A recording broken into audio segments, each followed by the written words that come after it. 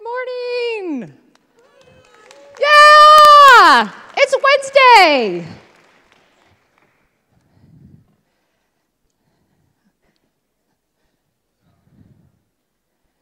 Okay, we're just going to wait for our presentation.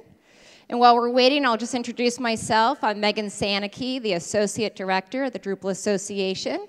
And my role here is to find all the money that we need as a community so we can fund community programs. And this is? My name is Johanna Bergman, and I'm the account manager for Drupal businesses. I'm here to serve the Drupal community and the businesses within the community. So we are here today. It's really our love letter to you, is to say how much we love you all, and we're so thankful for everything that you're doing, because if you didn't exist, we wouldn't have these jobs that we love. And we just wanted to tell you a little bit about what we do and share that. So Johanna and I both have about 15 years of sales experience, and we've worked in a lot of different kinds of companies where you have that real, really quota-driven and, just those always hustling for that next deal. And so we had like bosses like this. But then we came to the Drupal Association, and we realized this is a totally different experience. Even though we're here to generate revenue for the community, it's not sales. We work with you, and you're always so willing to contribute financially, and so much of your time and so much energy. And it's just so awe-inspiring for us. It really kind of blows us away. And so what we've realized is that we're really not salespeople here. And we want you to know that too. But really our role is to be a conduit. So we work closely with the Drupal Association staff, and we talk with the community. You probably saw like my 15 surveys this year. But we have buffs and all these different ways that we can interact with you to hear what the needs are. And then we go out into the community and talk to like Drupal shops and, oh gosh, just anyone that makes up our community, and we say, this is the need, can you help fund this? And we're always so amazed. The money always comes, and we just funnel it right to where it needs to go.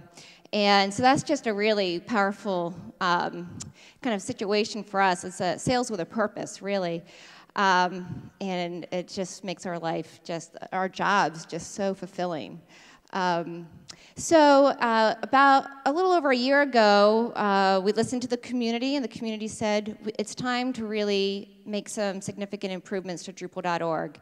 And the Drupal Association asked if we could come up with, about 400,000 euro. And that way they could fund a Drupal.org technical team that could really focus on making the improvements that everybody wants. And so we kind of scratched our head and thought, well, how can we do this? We reached out to the business community, and we were just amazed that so many companies said, well, we are organization members, we pay 73 euro, but we want to give you more. So what can we do here? So we had a lot of interviews and talked to a lot of businesses, and we came up with the Supporting Partner Program, which is for Drupal businesses who want to help fund Drupal.org, the Drupal.org tech team, and also find some ways to communicate with the community about some of their thought leadership. And so we are just so thankful to have all these supporting partners that have joined. And Johanna's been working on this program, so this list is going to start getting bigger and bigger. But we already have over 150,000 euros that have come in to go towards this Drupal.org technical team. And I just love the fact that we're already starting to hire. We're looking for a CTO now for that team, and we already have Tatiana and Neil Drum, and so there's just going to be more and more acceleration of this effort because of our supporting partners. So that program's been just really great, and now we are trying to expand the way that we bring in revenue to fund these types of community programs. So we went back to the community and started listening, how else can we help you? And we heard from many different groups that they'd like to learn about the tools and third-party software that can help them build even better Drupal sites. So we went out to our different companies like this that we've worked with that have sponsored DrupalCon in the past, so like Lingo Tech and Sugar CRM and JetBrains, Cloud Troopers, and said, well, how can we have you further engage with our community to educate and also help us fund Drupal.org. And the answer was, let's create a partner program so that they can pay to join and know that that money is coming to the community. And then they can use different communication channels that the Drupal Association has for anyone who opts in for their educational content. And so that has just been launched this week, and we're so excited to have our first partners join, and this program is I think, going to really take off because what we're finding, especially with these first partners, is that our community is, while it's also made up of individuals, there's just so many diverse groups that that make up the community, and these technology companies want to be part of our community. They want to see Drupal succeed, and they want to invest in that, and they want to be a part of it. So they too are really coming in because they want to be part of this community, because what can I say? We're irresistible, right? So, so at the end of the day, we are here to say thank you. Thank you for allowing us this opportunity to serve you. And we just love everything that you're doing. So keep it up. Keep telling us what your needs are so that we can go back out and make sure that's all funded. Okay, well, that is who we are. Let me just kick things off. So if we could move to another group I want to thank, which is our board of directors. They give up a lot of time. They advise me and the rest of the staff to make sure that we're hearing the community and really have a strategic direction for solving the community needs. So big thanks to all of them. And also, if you're looking for a way to contribute, we are running a membership campaign. So it's about €23. And every euro counts for making make things go. So that funds Drupal.org hosting. It funds our community grants, our DrupalCon scholarships, and it's just going to keep funding more and more. So I hope you'll consider that as an option. I don't know why I'm looking up there when it's right here. So anyhow, so I just wanted to also remind you that there's lots of different ways to connect with the community while you're here. Make sure you check out the Birds of a Feather. There's all kinds of great groups meeting and talking about really interesting topics. So you can go on the site, check that out. Obviously, there's something called Twitter and Facebook. You might have heard of it. And you can follow along there, and as you're watching a speaker, you can tweet out your thoughts, or you can follow what other people are saying. In a little bit, Lisa Welchman is going to be coming on stage, and there's going to be a Q&A session. And if you would like to pose questions, use hashtag DCLisa. And of course, we're all here to accelerate the project, and that's what the sprints are all about on Friday. And if you have not participated in a sprint, please go meet the sprint mentors. They're amazing. They're here to help you. They're going to get you through that process. And you can meet them up in the expo hall area. They're right next to the Drupal Association booth. And of course, what's a DrupalCon without evening activities? And there's so many great things to choose from. And I love how the community is always willing to put these events together for you. So check those out, and also make sure you go to trivia night on Thursday. Okay, and just a few pro tips. Help make today run real smoothly. In case you haven't got on the internet yet, we have a passcode to get on. But I have a feeling you figured that out already. And of course, just be mindful that you don't have 5 devices going all at once, because we need to really watch the bandwidth. After you attend a session, be sure to fill out your evaluation forms. This is how we improve. So we really want to hear from you. And of course, we're a very respectful community, and we have a code of conduct that we have to make sure everyone understands just how to behave, although I'm sure you already do. But if something doesn't feel right to you, we have a place for you to go to report what you witnessed or what happened. But you can also come to us. We're really approachable. But we're all here just to make sure we have a great educational, collaborative week. And of course, if you see a volunteer like Petra, or staff members or board members, please be sure to thank them because they have put their heart and souls in making this week happen, and it takes a lot of effort. So just, you know, hug them if you see them because they're kind of tired now. And of course, I want to give a special thank you to our sponsors. You know, our sponsors are this business community that they're not just driving Drupal adoption in the marketplace, they're funding a lot of our community programs from sprints and camps, and they are contributing code back and letting their staff spend time on the project. And so they're just like this amazing powerhouse, and I feel so fortunate to be able to serve all of them. And also, their sponsorship is helping to keep the ticket price low. So make sure you hug a sponsor too.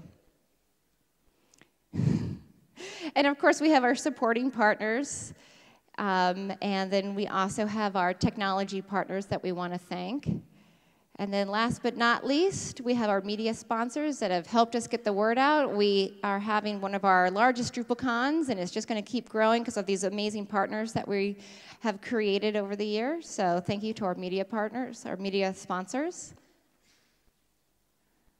And now I would like to introduce Brian House from Acquia.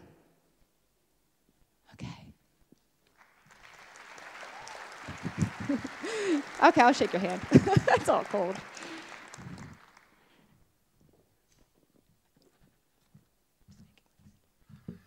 Morning, everyone. So my name is Brian House. I am Vice President of Product Marketing at Acquia. Hope you guys are all having a good time in Prague. I keep realizing that 9 o'clock gets earlier and earlier each day of the week. So I'm here to talk a little bit about some of the new products that we have at Acquia, and want to give you an opportunity to come try them. So we're really proud of a product that we launched just last week called Acquia Cloud Free. It's a free development sandbox that has no credit card required, no expiration dates, no contracts for you to help start playing with Acquia Cloud and build your development environments. It's a developer sandbox that you can use for whatever you need to do. You can use all of our continuous integration workflow tools. You can run any Drupal distribution. You could even kick the tires on Drupal 8. But it's a really powerful tool, and so we've got a free offer that you can use at any time to start your development processes. We've also redesigned the Acquia network. So we've got a lot of new cool tools in there and a complete UI redesign, so a lot of it from feedback from you, some sessions we run here at DrupalCon to get your input on the product, so I encourage you to check that out as well. Stop by the Acquia booth. You can sign up for Acquia Cloud Free, and you can get a free DrupalCon Prague t-shirt while supplies last. I'm sure we'll run out, so I encourage you to come by and say hello, and you can even hug one of the Acquians here. It's my privilege to introduce today's keynote speaker. For the past 18 years, Lisa Welchman has supported a variety of organizations to help them stabilize complex, multi-stakeholder digital operations. My phone's not cooperating. Through the implementation of sound digital governance practices. She's a global thought leader on digital strategy and digital governance, and Lisa helps organizations deliver big picture strategies for managing large, complex digital properties and digital teams. Something I think we're all familiar with here in the Drupal community and a lot with the clients that we talk to, work with all the time. Prior to being involved in digital strategy and governance, Lisa worked in television, and she's currently writing a book, Managing Chaos, Digital Governance by Design, that'll be published at the beginning of the new year. So without further ado, please welcome Lisa Welchman.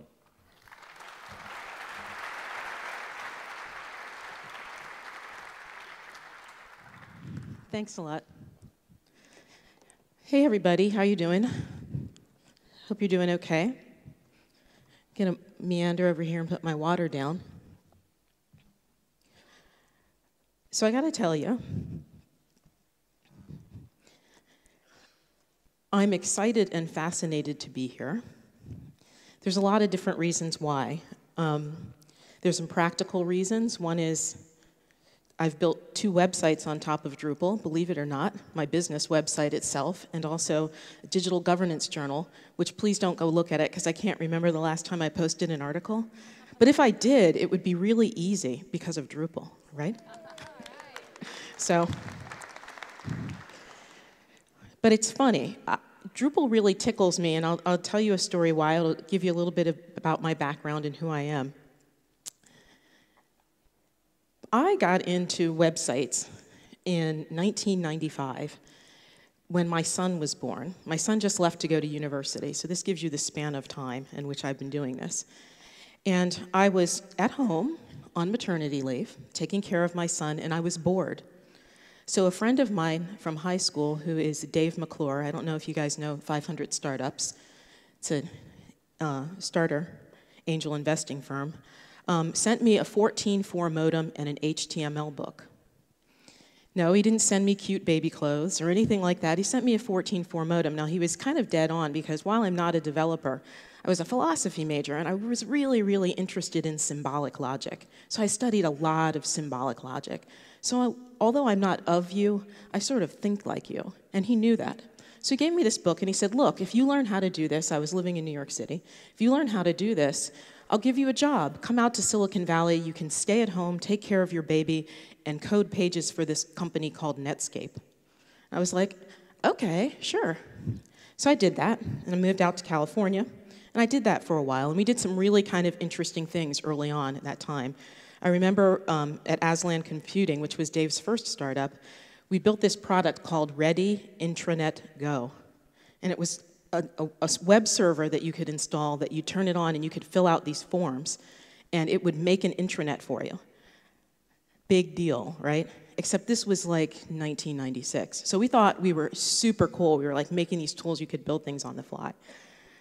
So after that, when I decided that staying home with my kid wasn't really as interesting as I thought it was going to be, I went out and got a full-time job, and my first job was at Cisco Systems, and they hired me to manage their product pages, right? So this was my job. Cisco was really early having all of its technical documentation online, so when I arrived there was maybe already 250, 300,000 web pages, which in 96, 97, that was a big website. They were really early on e-commerce and a lot of other things as well.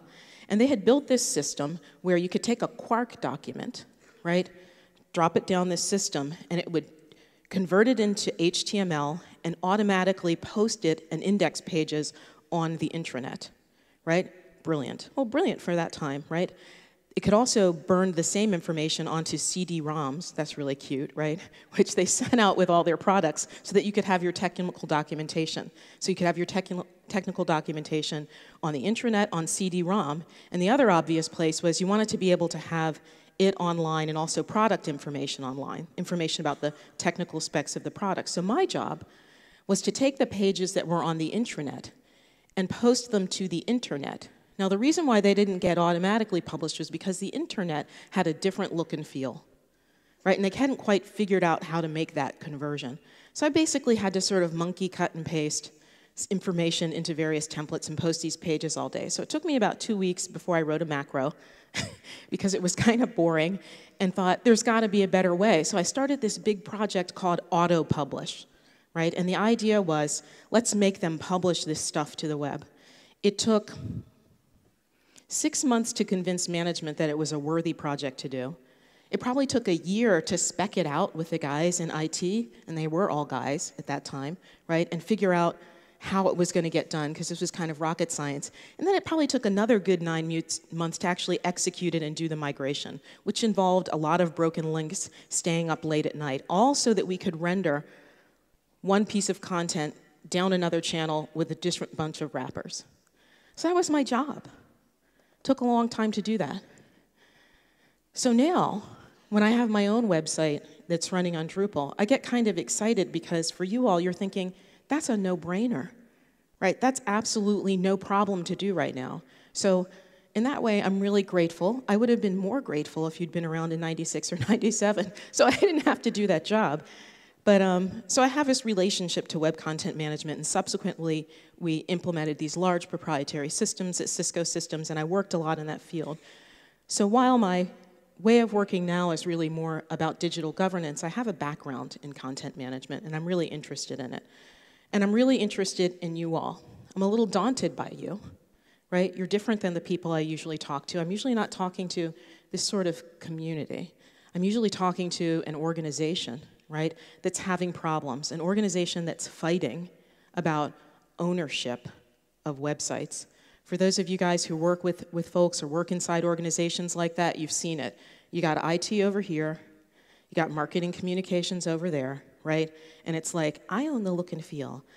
I own the tools. Well, the website's really a software platform. No, the website's a communications vehicle. Well, the reality is it's both of those. But there's this dance and this tug of war that takes place back and forth and can be interesting. So that's really the problem that I deal with and I help solve. And what I want to talk to you guys about today is this kind of paradox that you have going as a community. So I'm going to step a little bit out of bounds, right? So you all are a growing community, right?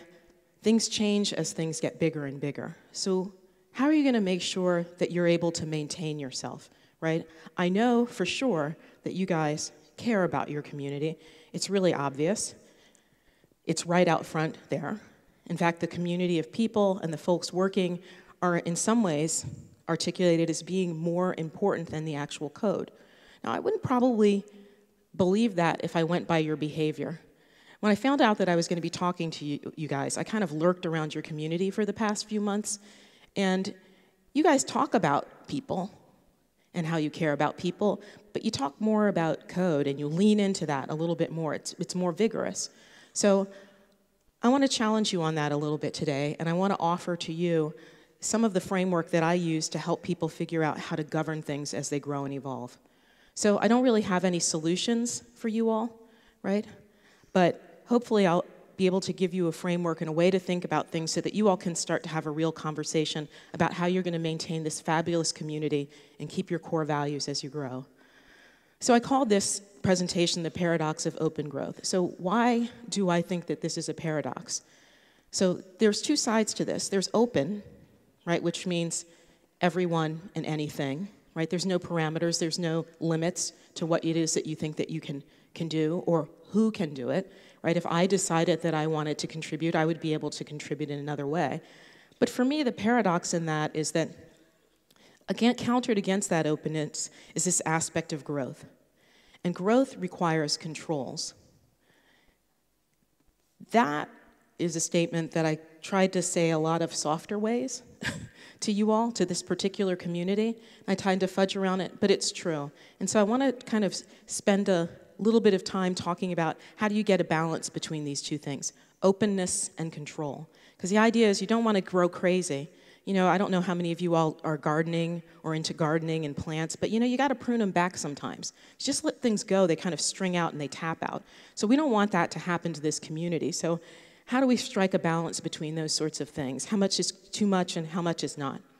So I'm going to talk to you now kind of about governance and what inspires me about governance. And it starts with this kind of giant fungus.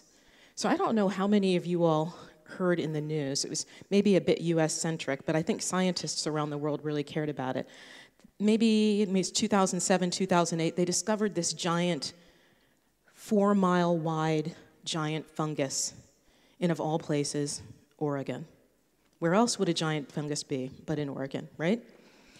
So you could dig around, and they found out that it was actually genetically similar around all these sorts of things. And I had been doing governance work for a while then, and I just sort of had this kind of like apple on the head eureka moment that was, wow, it's kind of like governance and websites and digital, and the people who work on them, they're like a giant fungus, right? Except there's all sorts of similarities about it, right? It's got range, it grows, it has a mind of its own, right? It's opportunistic, it takes advantage of things. All these things sound like you all. It also sounds like the websites that people build. The only problem is, usually when these things grow, unlike the fungus where you could go and dig up a piece of fungus over here and then drive a while and dig up another piece of fungus, unlike the fungus, for most large communities and for most around digital and large digital presences, if you dig up a piece of website over here and look at it and dig up a piece of website over there, it may look nothing like the other piece, right? So how do you grow something to be big and maintain its integrity and maintain its identity?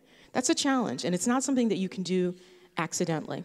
So this article in Scientific American magazine pointed me in the right direction, right? It said that it was a combination of good genes and a stable environment, right, that allowed this fungus to get so big.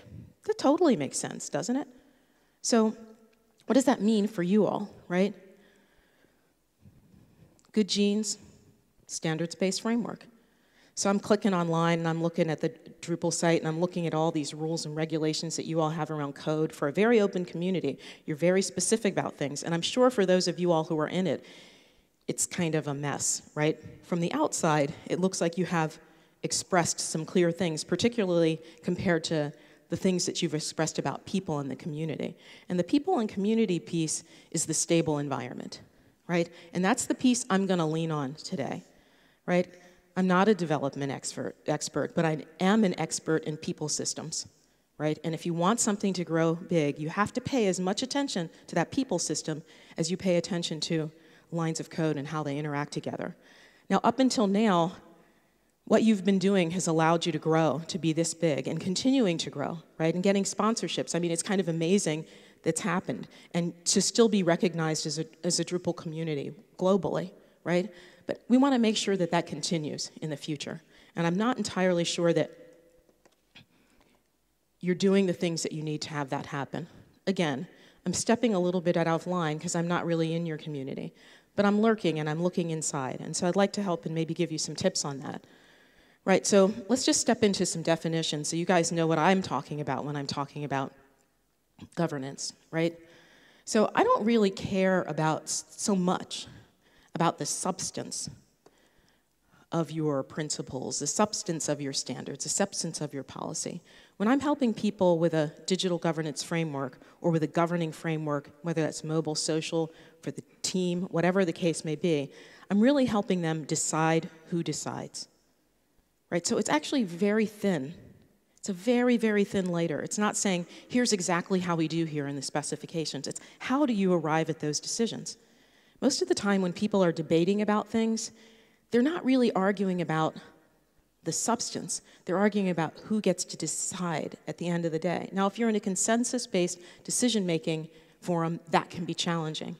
And so if you're in an open community, you have to be even more intentional about understanding how you make decisions. And that doesn't mean you have to be closed about it. It just means you have to be really clear. If you're in a command and control environment, like a military environment,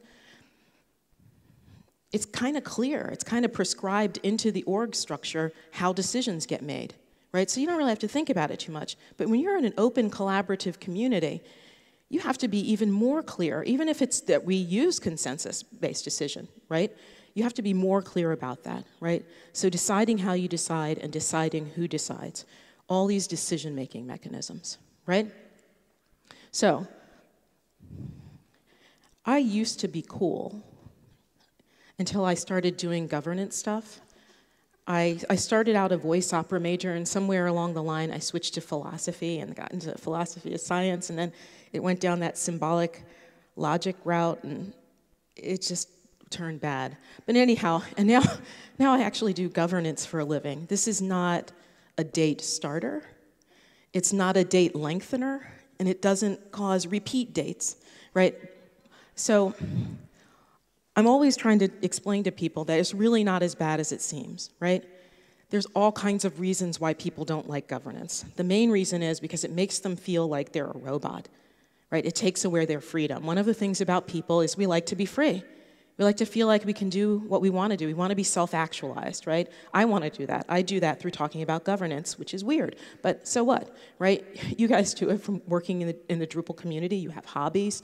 You have things that you do. So I want to convince you that it doesn't have to be like this, right? This isn't going to turn you into a robot, right? First of all, as you all know, there's a lot of governance around us already, right? There's the governance of the internet. I mean, without any of this, we just wouldn't be sitting here.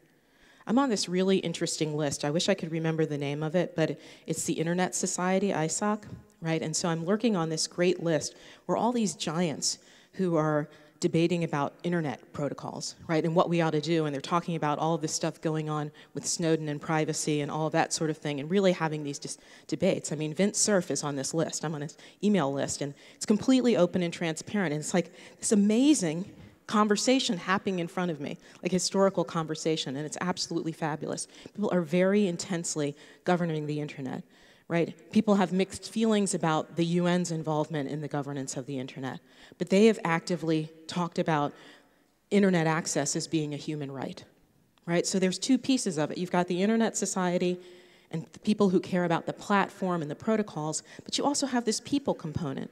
What does this technology mean to human beings? How are we going to use it? What are we going to do with it, right? And then there's the stuff that we know. There's governing of the web, right? W3C, we're all over it, right? Nobody in here would have a job without the W3C. It's just as simple as that, right? It had to happen. It had to be that way. Standardization is what allows us to do the work that we do. Tim Berners-Lee started the World Wide Web Foundation, which has a more human component to it, which is talking about how come most of the people around the world don't even have internet connectivity. Can we even the playing field? The human aspects of it. Are we pushing that? So there's governing the web as well, and as you can see, there's two pieces to that. There's a platform piece and there's a human piece, right? So there's always this moral agenda that goes along. There's always this community and people piece. There's always this value system that comes along when we are moving new technologies, and I think that's where you all are, and you have strong values. You have great values, right? I wouldn't criticize them. They're fabulous. They're effective. You've grown, right? But what we really want to wonder about is how can we sustain them over time, right? What are you going to do? So to make you seem like I'm cooler than I am, right, because I don't want to be just the W3C, I'm going to talk about other things that have standards that are cool. Haiku, right? So very, very controlled framework, right, that explodes amazing amounts of creativity, and it's very, very evocative, standards-based framework.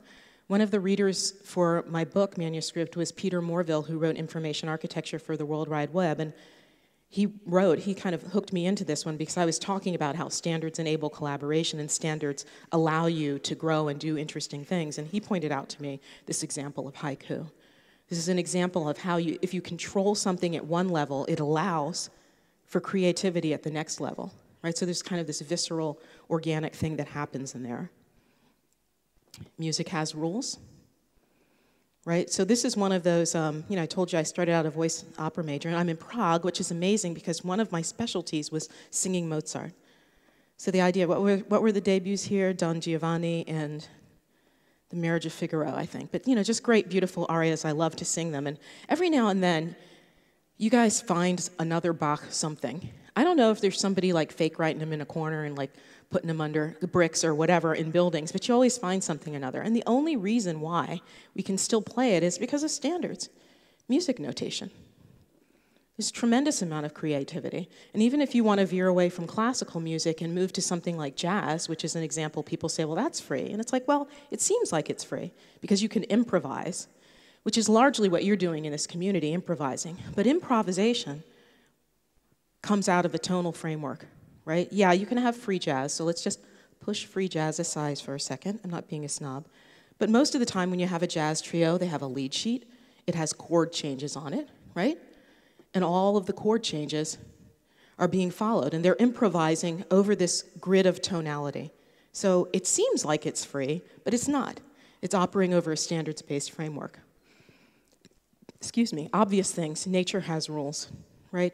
How many things do you see in nature that render themselves out in this like fractal type way? Beautiful things that look the same. You look at the earth from the top, the way tributaries come out of rivers, right? You blow up things. It's really quite fascinating. And then there's the ultimate in all things of nature, which is us, right? We operate on a standards-based framework. So there are all these things that make standards actually natural, and I would almost venture to say that they're essential and necessary, which is hence the title of my book, Managing Chaos. I think when you don't have standards, you just get chaos, right, in the absence of them. So every time we have a new technology and we adopt something, we kind of react in this way. We put in norms and regulations. But we also have these kind of sort of interesting reactions, right? So if we're speaking, it's language, right? It's an issue here. I'm an American. I only speak English. Although I was telling someone earlier, because I was saying opera and because I travel a lot, I can also speak opera German, opera French, opera Italian, opera Spanish, and I can also speak flight instruction Italian, flight instruction German. So I can pull together a sentence that says something like, I love you because your chair is in the upright and locked position. Or I can say, oh no, I'm going to die because the oxygen mask has dropped from that. Those are the things that I can say in other languages. But in any case, language has protocols, right? So we have them. We use them all the time. Movable type, crazy QWERTY keyboard. You know, I wish they had done that one differently, but let's not go down that board. But it's too late now, right? It's a whole nother talk. It's too late after a while to change some stuff, even though you find out it doesn't make any sense. Things like, remember we did usability testing when I was at Cisco, and clearly, right-hand side global navigation scored higher than left side global navigation. Because for most people are right-handed. I know that's a bias, right? But it would be great if it could flip. You could decide, right? But designers wouldn't like that. The little scroll was already there for the browser. You were right there, but no, it had already been established that you put the global navigation on the left-hand side. So that's how it worked. Here's another thing that happens every time we adopt new technologies and handle new technologies, is that we get really fanciful about this. So if you think this was 1915, we're just about getting there right now. Am I right? Just about right now we're getting here. Now, whether or not you think that's a good idea or not, we don't know. But I read in the newspaper the other day that some public library had just opened for the first time with no books. And I thought of this quote, and I thought, oh, that's happening, finally, 100 years later. Right? So we tend to dream really big, and you all dream really big in this community, which makes a lot of sense. We also fear change, right? And I think one of the things that happens as you start to grow and things start to expand is you fear change. That's a human reaction. You know how you do things, you like your job, you work the way that you work, and you don't want things to change about it, right? But sometimes you do have to change those things and move beyond that fear in order to make things bigger and better. The other thing that happen is that we regulate things. I want to talk about that because regulation is okay, but it's the way that we get to the regulation, right? It's reactive regulation. It's not proactive regulation. So you all have your issues, I'm sure, but you're not in crisis. That means you're well-positioned to make good decisions, right? Once you're in crisis, you start to react. You're not making as good decisions as you could otherwise, right? So here's another thing about standards and norms, right? When you deviate from them, weird things start to happen, right? Sometimes it's kind of cool. Like, how many of you all would eat that strawberry? I'd eat it, right? It's not, how many of you wouldn't eat the strawberry? How many of you aren't listening to me? There you go. How many of you don't like strawberries? Oh my God, is that possible? I don't think I've ever met, I'm gonna have to talk to you. I don't think I've met anybody who doesn't like strawberries. But sometimes deviations from norms are interesting. Sometimes they make interesting things, right? You're like, oh, okay, I like that. That's really cool. I have an art collection. I love to collect art, right? Sometimes it's not. I had a cancer scare last year. That's a cancer cell. It might look beautiful, right? But that's kind of a deviation from a norm that we don't really like, right? Sometimes it's just annoying. How many dongles does a girl need? So, but that's enough of that. Sometimes governing dynamics of things and norms can get so crazy that you can't do anything that makes any sense, right? It just gets so, there's like no good decision. You don't really know what to do. We see that a lot politically in the world today. It's like things can be so messed up. It's like, I don't know, if you do this, it's not good if you don't. So it's hard to weigh. And when an organization has actually gotten to this stasis, they've hit the wall, right, where you can't really go anywhere, you can't really do anything, you don't know what to do, and you're challenged and you're at a standstill. You all aren't there, right? It doesn't seem like you're going there.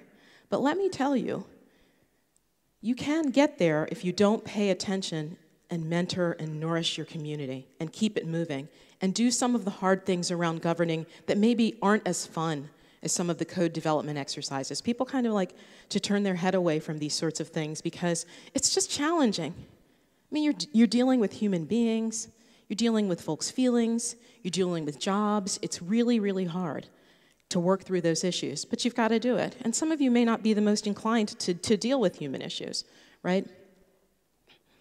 So when you hit this wall, what you have to do is go back to finding your core. You know, and what is this community's core? From what I can see, you've got this framework that you're developing, and you have your people. Those are the two big components of it. And I think you can work some on the people piece of it, how you're interacting, how you're working with each other, how you're making decisions from a governance perspective. I think there's a lot of really good energy in the room. So, when things grow, and you have a big community of people, what's actually happening? So this happens all the time. So you start something new, you launch it, right? You go at it. At this point, you probably don't really want to govern too much because you're innovating, right? So you don't want to stop anything while you're working on it, right? Then you go through this really organic growth phase, right, where things are just blossoming, everybody's really exciting. This is the type of job that we want to have. For those of us who got involved in the web, the commercial web early on in the 90s, right, it was so exciting. I mean, when I worked at Cisco, some of the stuff we tried was ridiculous, right? I mean, developing on the live server, just like messing stuff up all day long. It was really fun, and nobody really cared. I mean, I remember one time I erased the Cisco.com English homepage and replaced it with the Japanese one by accident. And that meant that we thought it was really funny and we went out for a beer after work, right? I mean, like, it just wouldn't happen like now. So if you can get a job or work in some area where there's a lot of organic growth, there's just all this opportunity to do fun things.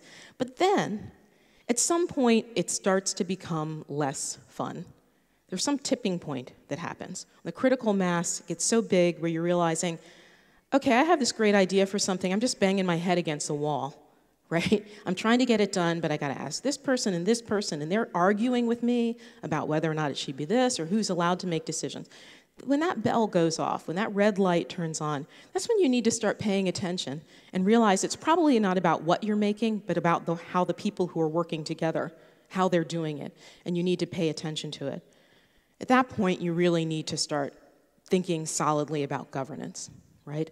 And from there, you can move back into basic management, into responsive. Now, here's the deal, and I would really love for you all to prove me wrong, and I mean that with complete sincerity. I think what generally tends to happen is, after you go from basic management to responsive, you never really kind of get back to that organic phase, right? It kind of starts to harden and turn into a commodity, get productized, right? It gets just a mature level and it starts to get rigid. It turns sort of into a machine.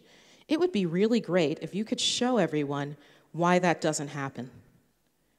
Why you can create a circular process that allows you to have organic growth and innovation and basic management and responsiveness in a cycle, right? That's what's so great about this open community and communities like yours is how can we do this? How can you change the paradigm? Now, in a top-down hierarchical global company that I might be working with, their CEO's probably not interested in doing that. So they're not going to challenge me to do that. But you guys are probably interested in doing that. You probably don't want to become heavily productized and commoditized. You want to stay organic. You're going to have to do that intentionally. It's not going to happen accidentally, despite your best intentions, right? You have to pay very close attention to what you're doing. If you don't, what you're going to find is that you're just going to stumble into these governing frameworks that don't make any sense for you. right? Because you'll be reacting. This event happened, so let's do this. That event happened, so let's do that, right? You don't want to do that. Be really intentional about it, and I hate to use the word, but brave, right? Be brave. If you love this community, be brave enough to stand up for it, right? If it was easy, everyone would be doing it, but it's not easy. So we stumble in these models because we don't like to control people. We think by not really being proactive about governance that we're being nice, that we're being collaborative, which might be really true and good early on, but later on it doesn't mean that, right? Later on it just means you're being evasive and you don't really want to control people and you're uncomfortable with that. So what should you do? These are just some things that I think maybe you could do that would be helpful, things to think about, general governing framework things. So, really simple. I'm going to talk about one for a fairly long time and the other one shortly. Reasserting your core and figuring out how you govern now.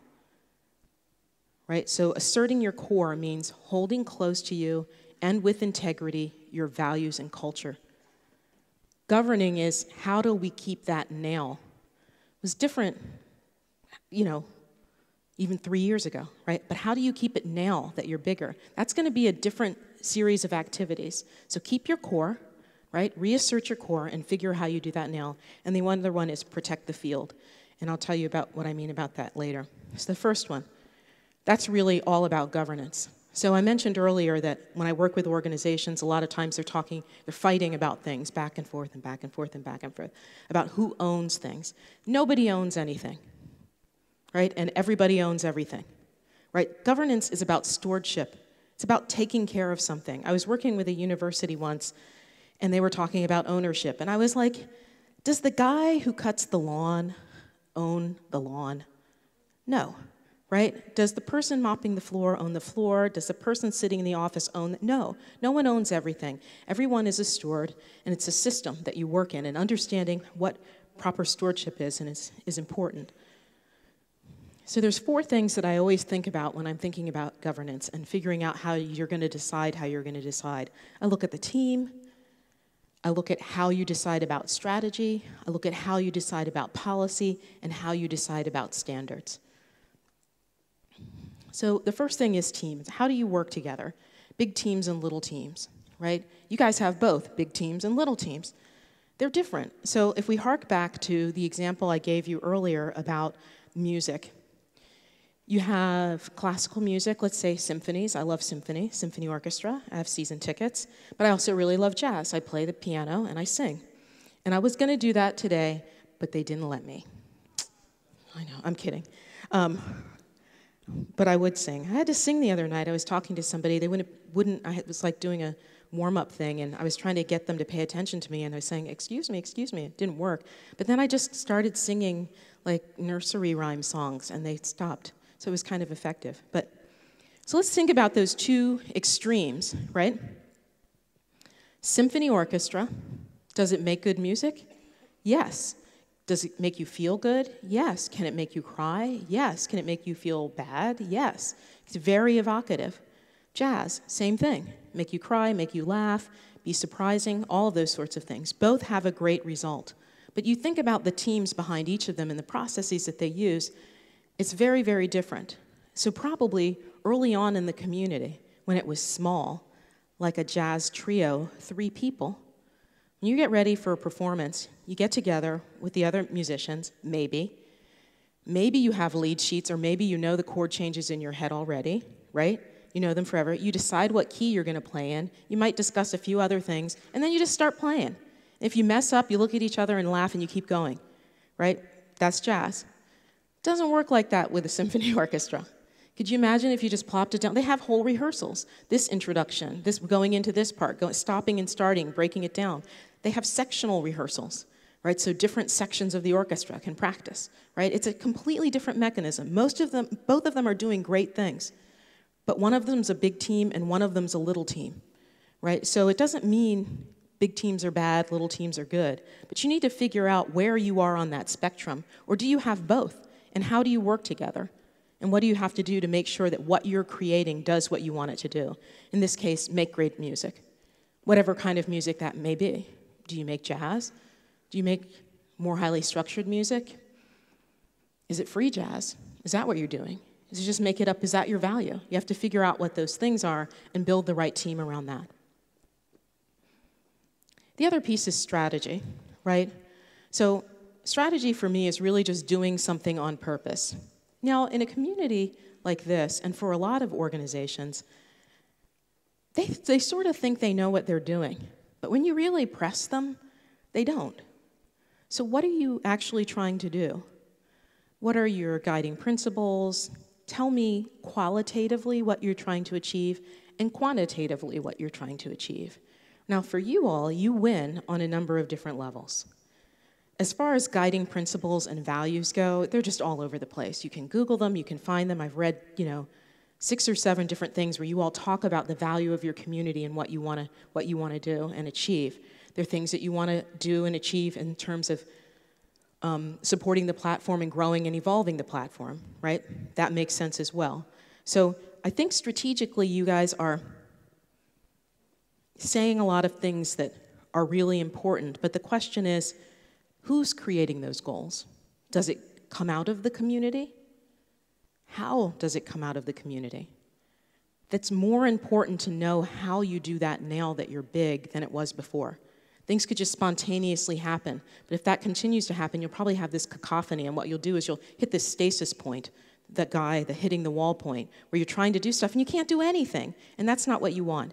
So you might have to suck it up a little bit, right, and be a little bit more targeted about who's making these decisions and how you're making these decisions strategically inside.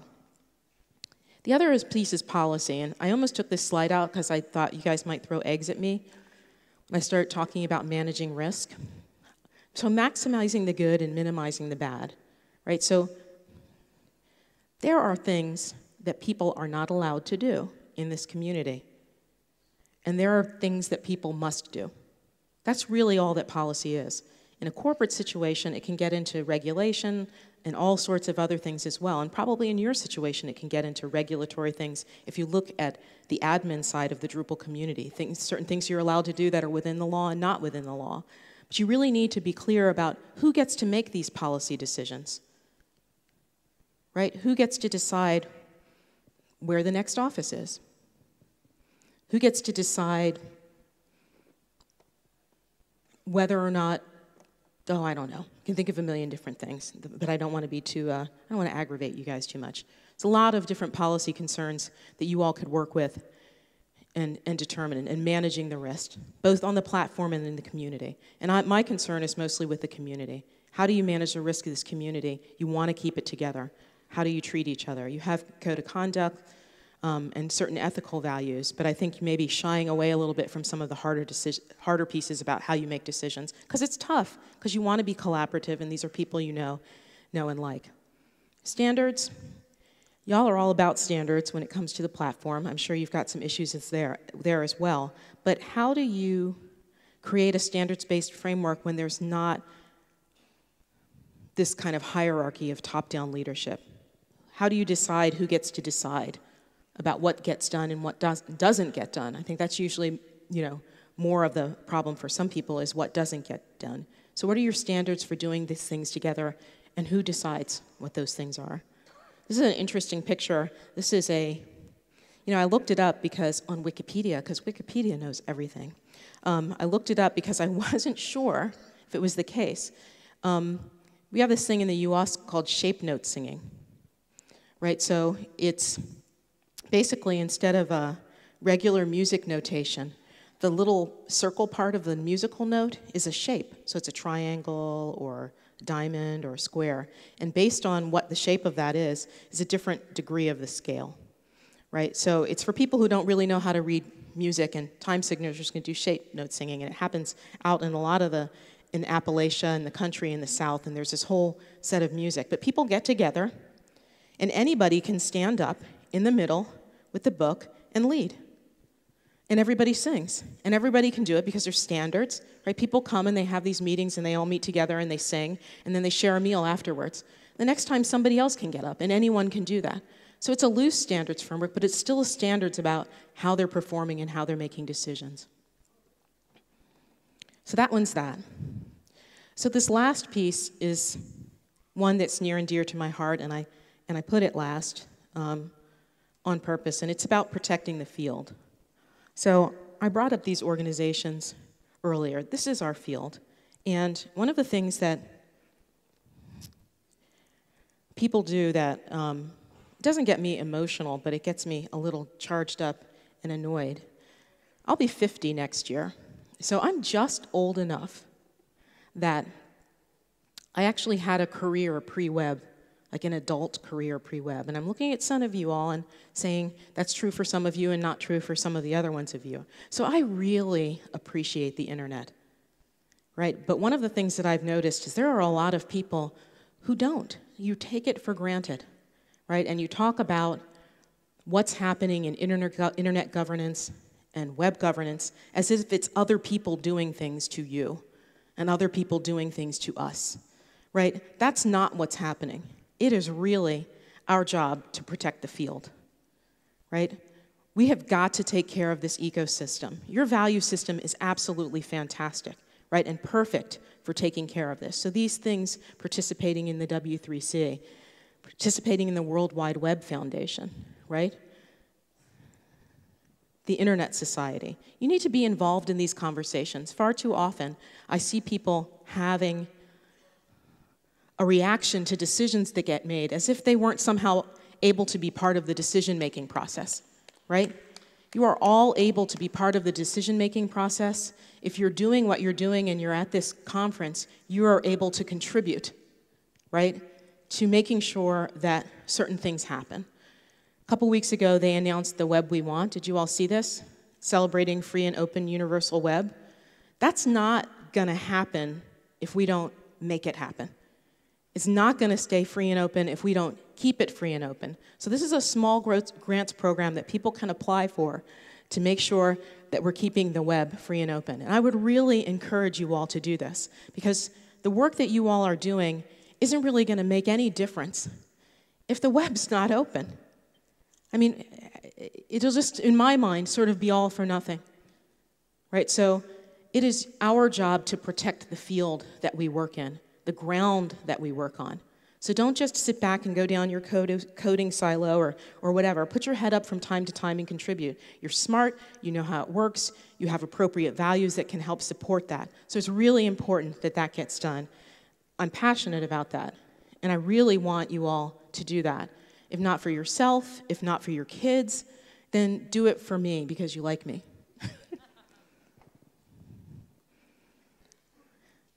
So the last thing that I'm going to say is about complacency. And it's another paradox. So doing nothing is actually doing something. So think in your head right now of some sticky problem that you're dealing with within the Drupal community, whatever it may be, in your context, and whether or not you're actually actively leaning forward and trying to solve that problem, or if you're leaning back and saying, I don't want to deal with it, right? That's not really good, right? And it actually is a decision. It's a decision to do nothing. The decision to shy away from maybe emerging governance concerns that you all might have is an actual decision, right? Everything's moving, everything's changing. There's no such thing as doing nothing. So keep that in mind. Protect what you have. Do your best work. Be nice to other people.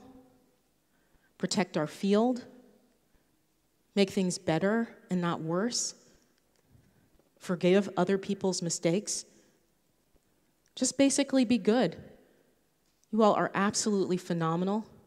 It's an honor to talk to you. It's an honor to be in a community that cares this much about each other and the work that they do.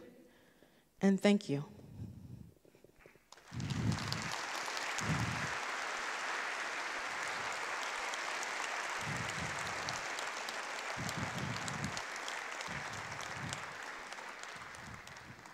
Lisa, thank you. Thank you very much. Right. I had to run down there. I'm sorry. Analyzing all the tweets that people I ended have been 5 sending. minutes early. I'm sorry. But some interesting tweets came in. A bunch of you are thinking in exactly the same direction, and it'll show in the questions. Oh, okay. We've heard, just to get the Q&A started, we've heard about the do's, but are there any don'ts? And then very Drupal specific, what do you perceive to be our biggest weakness at the moment regarding governance? I think, well, there are a few don'ts. I'll say that the general don't is don't over-govern. So I just spent all this time talking about governance. Governance is great. I don't think you guys have that problem, but don't over-govern, because it can stifle innovation. There's really an appropriateness for it, and you really want to make sure that you find that moment of tightness, right? You find that moment where it's like, this isn't working anymore, and that's the moment when you have to do it. When it's free and it's easy and it's happening, you need to keep that going. The other thing that you don't want to do, and that is you don't want to discriminate, right? So for someone like me, and I don't mean, you know, women and people with brown skins like me and all of that. I'm not talking about that, although don't do that either, right?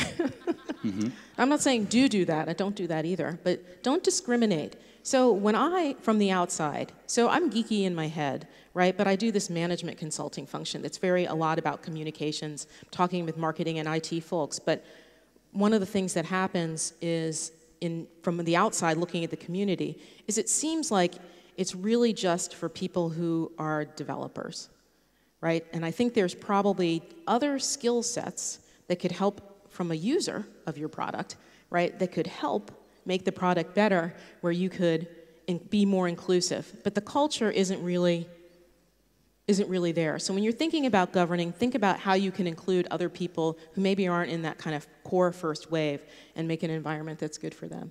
Mm-hmm. That's Drupal specific, or you've been scoping out the community the last couple of months, you mentioned?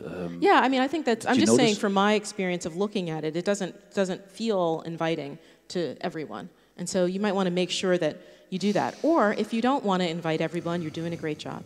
Right, so one of those two things. Thank you. Right, that might be the case. So it's all about your strategy and your intent. If that's your strategy, you're winning. That leads me to the next point that actually some folks came up with, because we are bringing together two different types of people. We're bringing hardcore techies, guys that hack code all the time, but we're also bringing together guys and gals. Yeah, sorry, I apologize. I'm sorry. Yeah, correct there.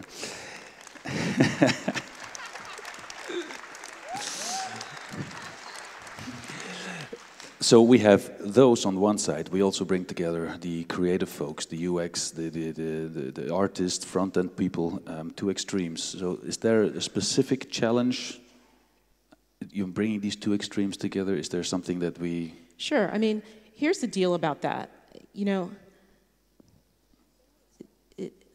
Thank you. Someone said they're not extremes. They're different. So right. Here's the thing.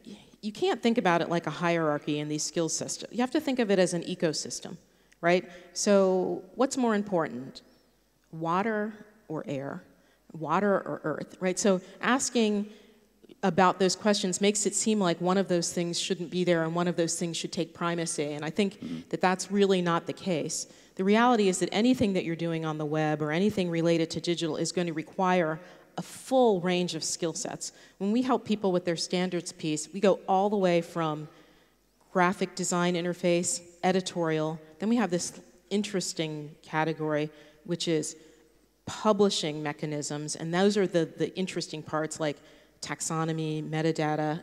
God bless you on metadata, okay? I can't tell you. I mean, I know that's a complete aside, but I meant to say that earlier. I mean, I've been screaming about metadata since like 1995, but anyhow, thumbs up.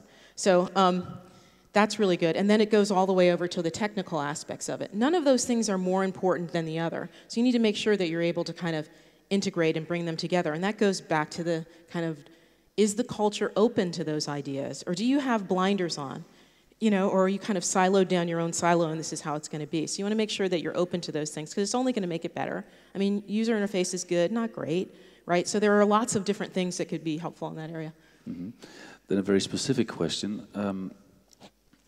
How do you mediate between, or how do you mediate differences if the who and the how is in question because there's so much growth, because there's so much change? Ask me that again. So how do you mediate the differences of opinion, forgot that word, sorry, when the how and the who's in question is in question as the community grows? Well, that really is kind of the heartbeat of governance decisions, because it's always like that. Like change is always constant, right? Whether or not you're developing on this platform or extending and evolving the platform, or whether or not you're managing a website, change is always constant. So there's nothing new about that, right? It's a truth that it's going to be there, right? So the point is to not focus on each individual decision point. The point is to pull off of it with governance and decide who gets to decide, right? And how you decide. So, for example, I worked with an organization once that had consensus-based decision-making, right? I told them to not do that. The reason why, sounds good, right? Consensus sounds good, sounds collaborative and good. The reason was everybody around the table wasn't equally smart, right? So you had people who had no business making decisions about things, So they just hit this stalemate and they were blocking on and on and on. So what you want to do is understand how decisions get made and make sure that you have a firm mechanism for providing input, right? Most people don't really care whether or not they're making the decision. They care whether or not they were heard, right? So did you hear what I said before that decision was made? And that's hard in a community like this where it's very, very open. But being very clear about how decisions get made and who or what group or how that functions keeps that from being, because if you don't understand that meta aspect of decision making, then every time you have to make a decision, you have a knockdown drag out. I mean, it's just every single time. And it just doesn't scale, and you won't be able to scale, and you won't be able to make decisions, right? So I hope that makes sense. It does, yeah, okay. Thank you. Quite early in your presentation, someone came up with a question, very European. It probably was a guy from Europe. You are from the United States, right? So I am. Isn't governance different in the United States as governance in Europe with all its languages, its multi-culti area? There's a couple things I can say about that. One of them is practical and the other one is cultural. So governance tends to follow the way people govern, and even if it's unintentional, you're always governing. You're either governing well or poorly in a structured way or an unstructured way, but you're governing one way or another, right? So it always follows the culture, right? So if you have an organized culture, right, you probably are more inclined, and a more patient culture, you're more inclined, that wouldn't be the US, you would probably be inclined to governing things, right? If you are more reactive, then you might not be, right? So there are a lot of differences in the way things work. We were talking earlier about how, for instance, the UK and the US in the governmental arena, they govern very different around digital. It's very diverse in the US. It can make things very difficult, but that's how we are. Complete independence no matter what. In the UK, they've consolidated down to this one governmental website that's very user-centered. And so that requires a certain level of governance that's culturally appropriate and okay. So that's kind of the cultural piece of it. And it's the same with companies and businesses, right? Depending on how that works, it's going to be different. The practical component of it is, in a multilingual environment, you must be more organized, just automatically. So if you have to do something in more than one language. But it's more difficult, right? Right. Well, I don't know if it's more difficult. It depends on what you find easy, right? So you have to be more thorough, right? And you have to, if you know you're doing translation management into 3 different languages and the content has to be aligned, right? It has to be the same. There's just a certain amount of structure and mechanism and governing, or particularly around content, that you're going to have to deal with, that if you're only using one language, right, you're not going to have to do. So if you are forced to do something in a multilingual way, it will probably mature you from a governance perspective faster. Now, that said, it could also just mean you have a disaster site if you're not doing it well. It could just really be a super mess. I've seen those as well. And we don't want that. Probably we won't have that because we're Drupal, right? Lisa, thank you very much. That's a trick question. Okay. Thank you very much for your time. Thank you. That wraps it up. Thank you, Great. everybody. I appreciate Wonderful. it.